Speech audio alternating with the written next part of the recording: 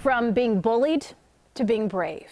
A 6-year-old boy from Plainfield has walked that path this year, even speaking out against bullies. But now he faces another challenge requiring a different type of strength. CBS 2's Dana Kozlov explains in this original report.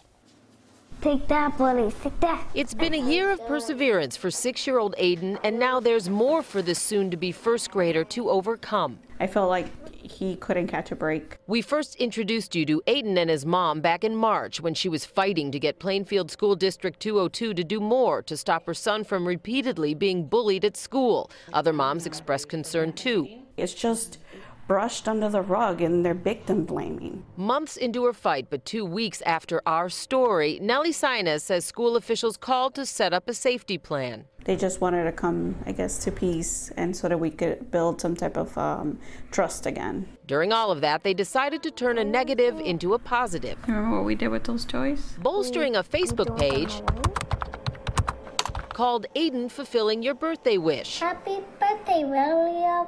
Where he and his mom give presents to kids on their birthdays. I want them to feel happy. If they don't feel happy, I don't feel happy. We also incorporate the anti-bullying on there because it's something important for us. But now Aiden faces another fight. In June, he was diagnosed with a congenital heart defect and will have surgery next week. But they're ready to face this next challenge. And Aiden, a pretty typical little boy,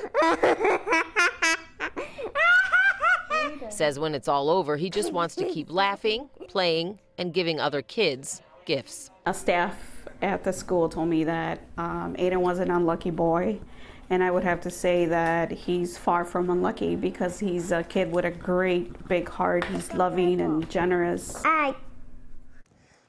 Aiden will be in the intensive care unit at Lurie Children's Hospital for a week after his surgery and then out for at least another 2 weeks. But when that's all over, his mom says he's actually looking forward to going back to school rather than dreading it, like he did much of last year, Erica.